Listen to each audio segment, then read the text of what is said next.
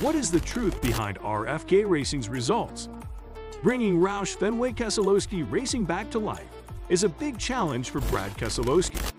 But what is the actual truth behind the RFK Racing's results? What did Brad Keselowski say about this? Why did NASCAR hand out penalties to Brad and his team? Hey race friends, welcome back to NASCAR Zone. We are back with another interesting video. Today, we are going to talk about the truth behind RFK Racing's results. A new car on top of that, incredibly difficult. You see this where they've updated this with this. Before we begin, I'd like to ask you NASCAR friends to subscribe to this awesome channel. And don't forget to turn on your notifications too. Let's start now. Roush Fenway Keselowski Racing is the new name for the former Roush Fenway Racing team. As the team's driver-owner, Brad Keselowski is responsible for bringing the Ford team back to prominence after leaving a high-profile position at Team Penske. After 12 full NASCAR Cup Series seasons, as a driver with a championship and 35 race wins, he now holds the title of driver-owner. Racer Keselowski has a difficult mission. Roush Fenway Keselowski Racing, the former Roush Fenway Racing team, has been renamed Roush Fenway Keselowski Racing, with former Team Penske driver Brad Keselowski in command. The number 6 Kohler Generators Ford is owned and driven by Brad Keselowski. The Roush organization, once one of Cup Racing's most successful teams, has been in decline for years. A single driver, Ricky Stenhouse Jr., at Talladega and Daytona in 2017, has won the last 2 races the team has competed in since 2015.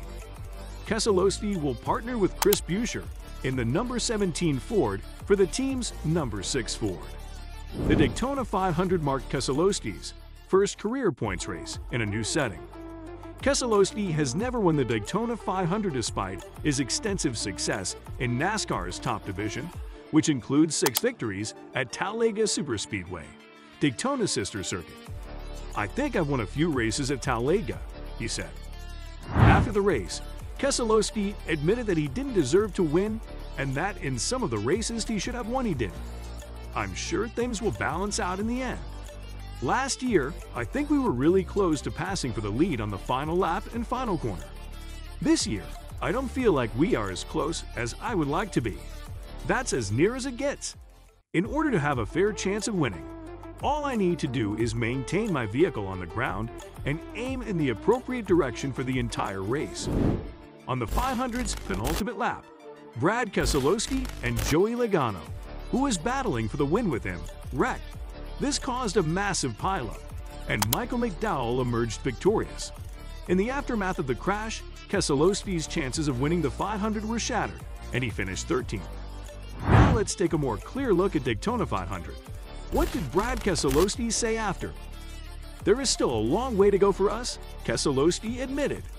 "In the last 4 or 5 years, this team hasn't won a race, and it hasn't won a non-restrictor plate track in about a decade. You won't achieve your goals in a day or 2. This isn't going to be fixed overnight either, but we're going to give it our best shot." Matt McCall, an experienced crew chief who joined RFK Racing after Chip Ganassi's organization shuttered, will be Keselowski's next crew chief. McCall was accompanied by a number of Ganassi mechanics.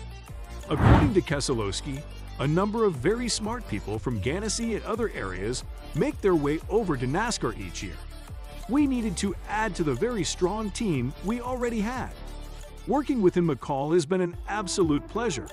He's a true racer who's competed in motorsports as both a driver and a crew chief, and he shares many traits with Penske crew chief Paul Wolfe, with whom I previously worked. The sky's the limit for him, in my opinion." But why did NASCAR hand out major penalties to Brad Keselowski and his team?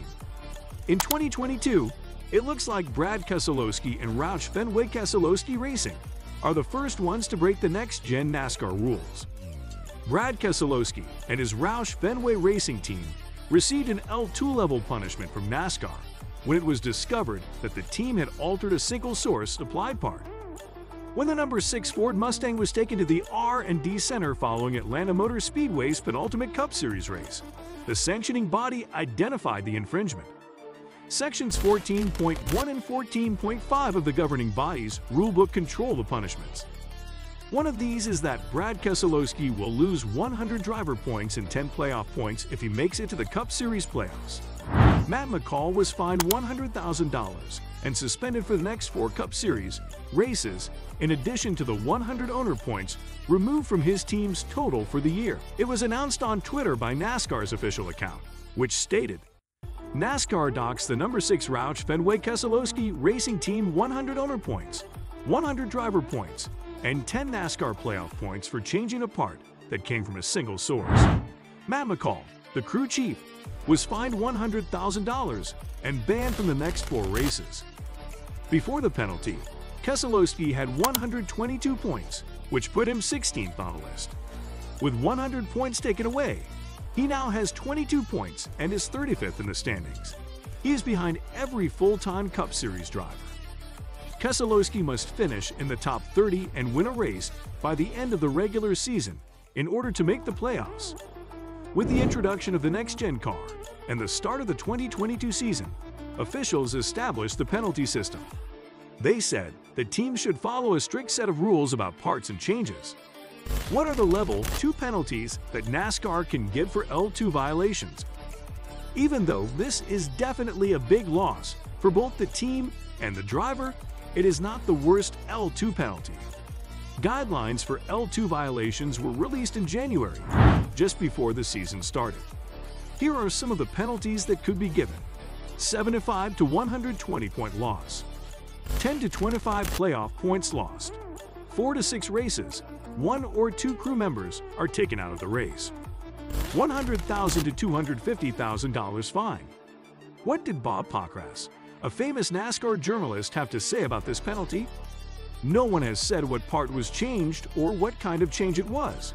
Bob Pockrass, a well-known NASCAR journalist, tweeted what he thinks the part is, saying, "From what I've been told by people who should know and have had confirmed by people who should know, Keselowski's violation has to do with the change of the rear body panel. The RFK Racing team has decided to challenge Brad Keselowski's L2 penalty. At a later time, a group of 3 people will hear the appeal and think about it." Why did Brad Keselowski and RFK Racing have filed an appeal?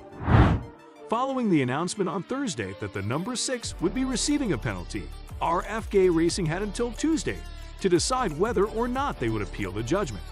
The answer was rather straightforward, and the RFK team completed the task in a reasonable amount of time. They issued a statement on Friday that stated, "In connection to the penalties announced yesterday by NASCAR, we have submitted a notice of appeal. We look forward to the opportunity to work through the process." They appealed the decision and filed the paperwork on Friday, having said that it is quite doubtful that NASCAR will change its mind about the decision they've already made. After all, a choice of this magnitude does not occur without the application of careful thought and deliberation. So, what's the current scenario for Brad Keselowski after the penalty? He is still in that situation because he hasn't done well enough to win, finish in the top 5, or finish in the top 10 since the first race of the season. Since the Atlanta penalty, he has finished in the top 20 in 6 of the 10 races at Daytona and presently sits in 30th place in the point standings. In order to qualify for the 2022 playoffs, he would need to win all of his remaining races. At this time, he is 179 points behind the leaders, which is nearly 3 full races.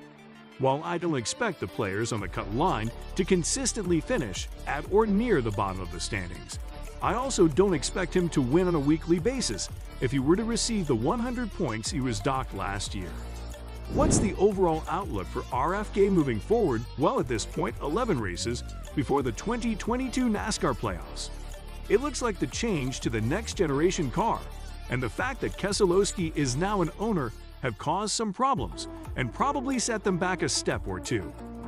I believe that as supporters, we overestimated Keselowski's impact on the club this year, but I believe that we overlooked the fact that this is a long-term haul. So this was all about this video. I hope you liked the information given in the video. If you have anything in your mind, feel free to comment below. Also, don't forget to like, share, and subscribe to get more videos like this. Also, hit the bell icon to get the notification of the latest updates in the channel. Thanks for watching.